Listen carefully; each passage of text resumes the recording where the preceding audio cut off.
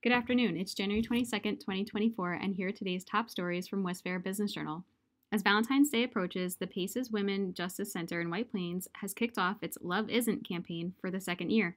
This initiative aims to engage teenagers and young adults in understanding what love isn't, highlighting that love should not include insulting, threatening, gaslighting, controlling, or assaulting. The campaign focuses on education and awareness to prevent intimate partner violence.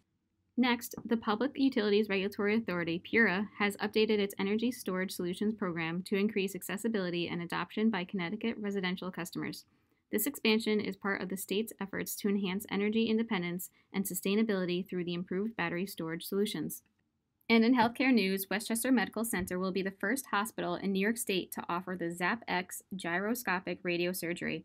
This advanced robotic platform represents a significant advancement in the treatment of brain cancer, offering precise and minimally invasive options for patients.